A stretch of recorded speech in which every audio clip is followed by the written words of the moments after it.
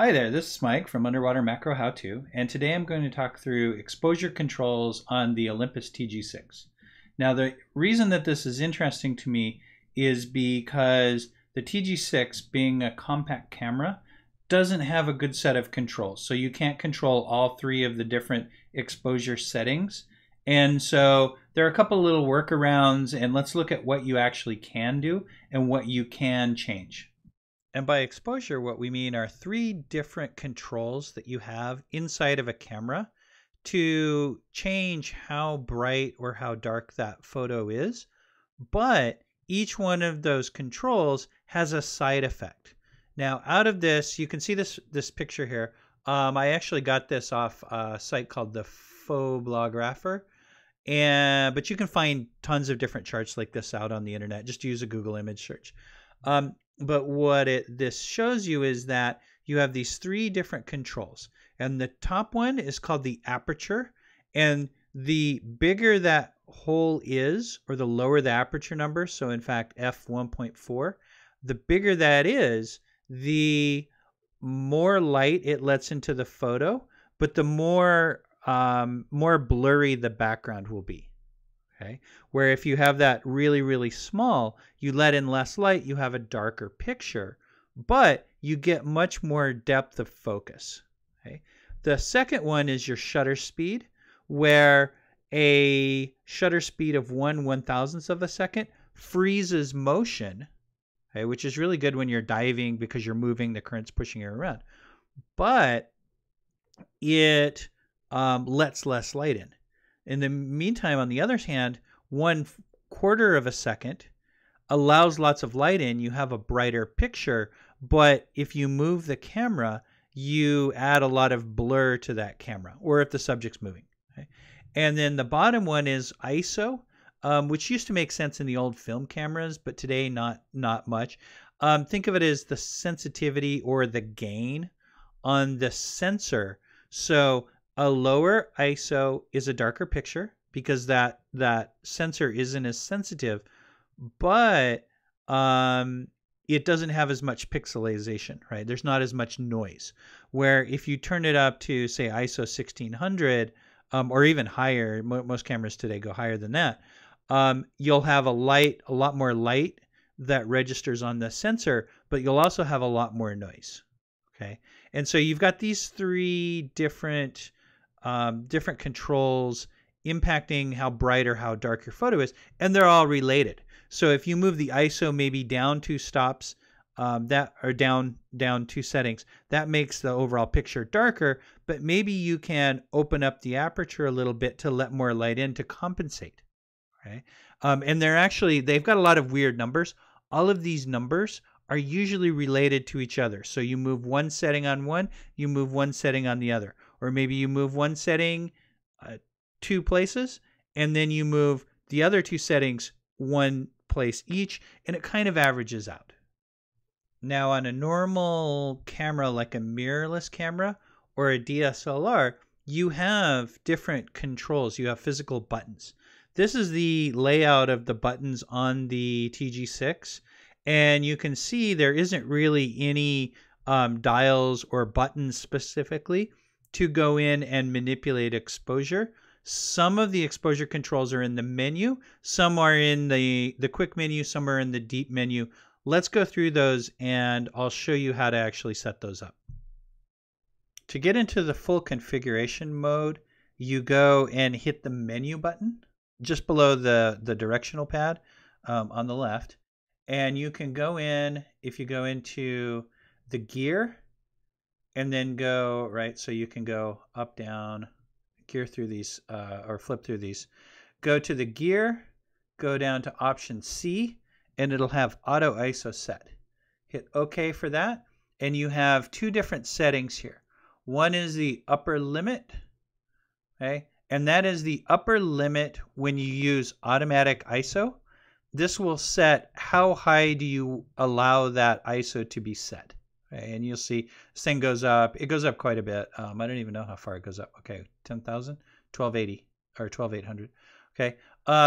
Normally, because the sensor on the TG6 is so small, I'll keep this at something like 800. I think that the photo quality starts to get a lot of noise once you go up above 800. So I'll keep that at 800. Maybe if it's a really rare situation, I'll go ahead and flip that to maybe 1,000. But this sets the the maximum amount of ISO that you will allow the camera to set when it's in auto ISO mode. Okay, and I'll show you how to set that. That's on the quick menu. The other thing you have here is the lowest shutter speed setting. Whoops. And you have to right click to go in there. And what that will do is either you could set it automatic and say, here, use whatever shutter speed the camera feels comfortable with, depending on how it meters the light in that particular shot. Or you can set it as a minimum shutter speed. And you can set it, you can set it down to 1/8. You can set it all the way up to something crazy. Normally for diving, you're good with something around 60 is really slow for underwater macro just because you move around a lot. Maybe 60 is okay with the flash because you won't expose the full 1/60th of the second. You'll expose the like 1/125th or 1/250th of the second that it takes for that flash to fire. So that's okay with a flash. With something like a handheld torch, I'll usually use 1/100 or 1/125. Okay, so let's set it 1/100. So that's pretty good for using a handheld torch. You could just put it to auto, but sometimes you'll get it'll use a really slow shutter speed, and you'll get a lot of blur. Okay, so those are the two that I set up inside of the main menu. Now to get into the settings in the quick menu, in order to get into the quick menu, you push the OK button, right, the center of the pad, and that will bring up your ISO. Okay, so it'll bring up these different options, and if it's not on ISO immediately, just flip through until you get to ISO. And you can see you can go in and manually set the auto, or you could set it to auto. Try to minimize the amount of variables that you have. So use, say, auto ISO with auto shutter speed is going to give you, it's just a lot more variety, but a lot more variability, but it's allowing the computer in the camera to pick what setting it wants to use. Okay. Normally for stuff, if I'm going to use it manual, obviously lower is better, but you'll end up with a lot of dark pictures. If you're just using a handheld torch, something like 250 or 320 is probably going to be the setting that you want it on. Or if you just go in and you set up the auto ISO for 800, which we did, go ahead and you can just use the auto ISO. If you flip the mode dial to Aperture, which is the A on the mode dial, you set it there. It allows you, as you can see here in the screen, the lower part of the screen where it says f9.0, that's the aperture that I'm set at.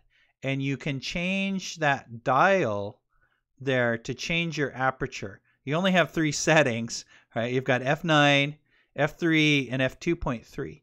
Normally for macro, like a 3.2 is pretty good to start out with. Use a 2.3 if you have a lot of light, and use f9 if you're having problems getting enough depth of focus to get all of that subject in the photo. Now that we understand the 3 controls, let's take a little bit of time to look at the information screens.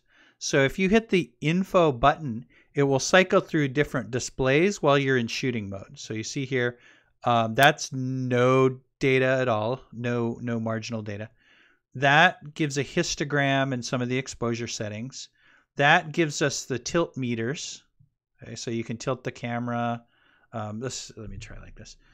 So if you tilt the camera this way, tilt the camera this way.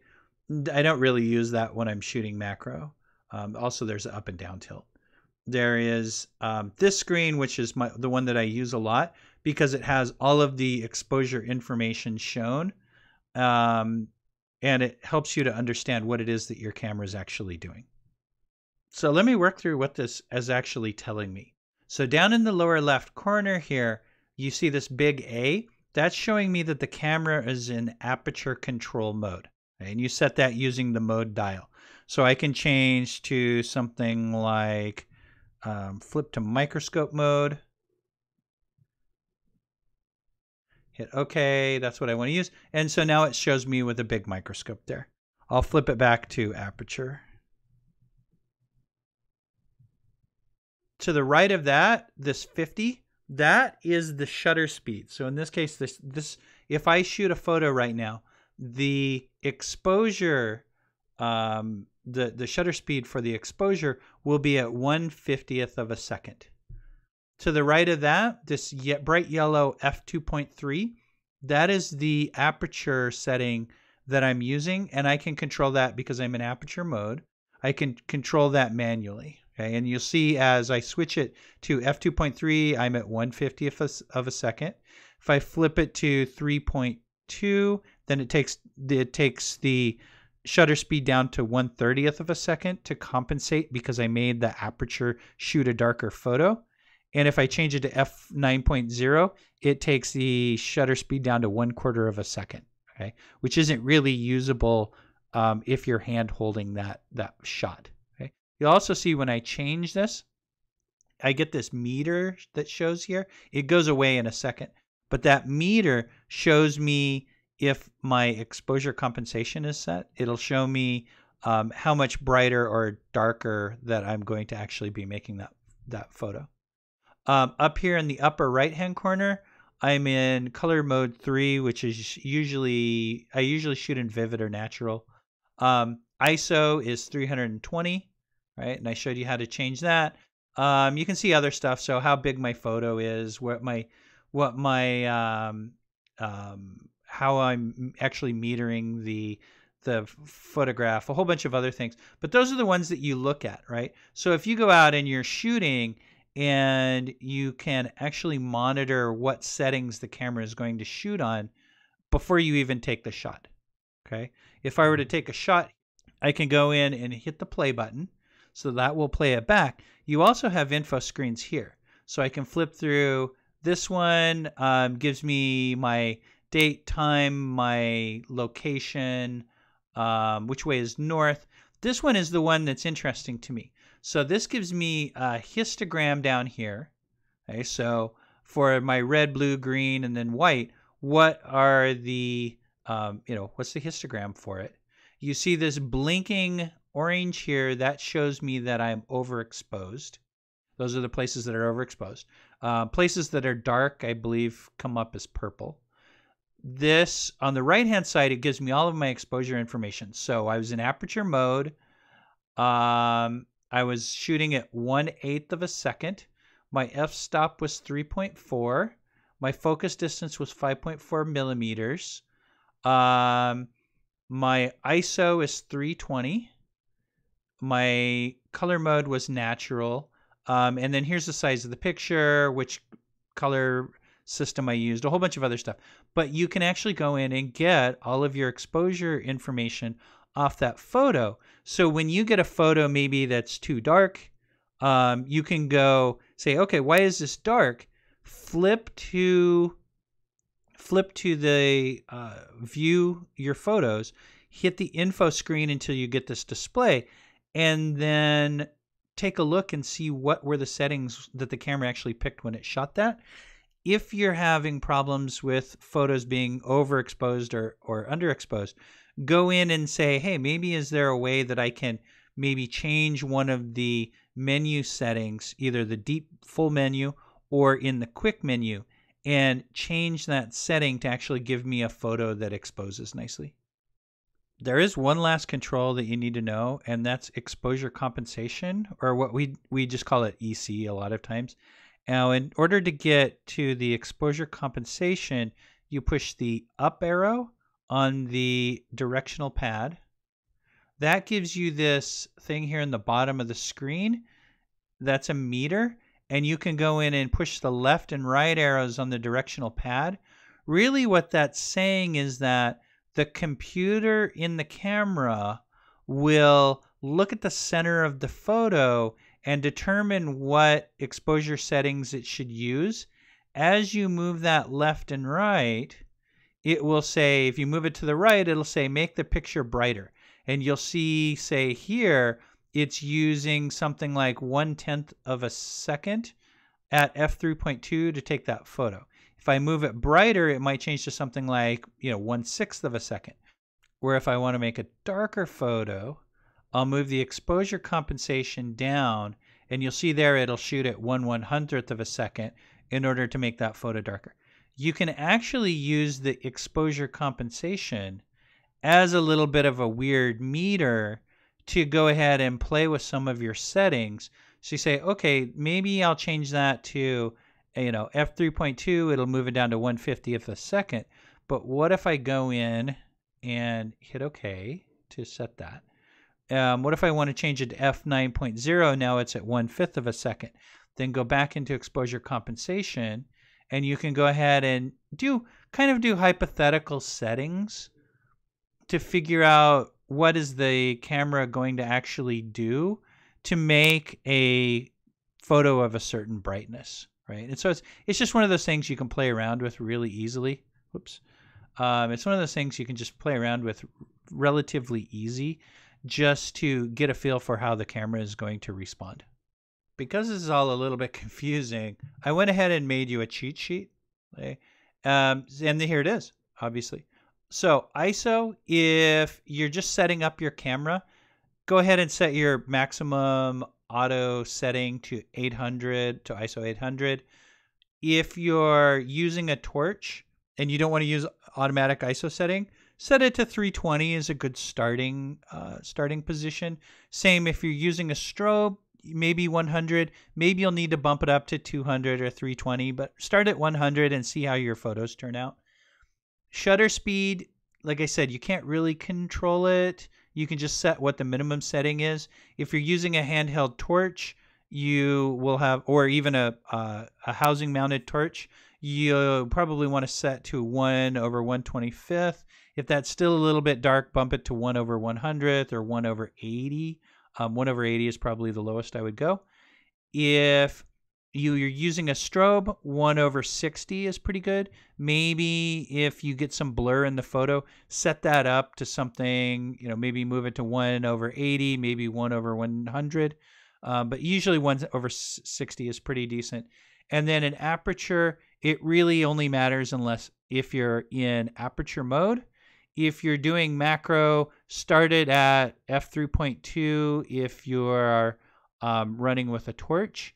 And if you're running with a strobe, maybe try f9.0.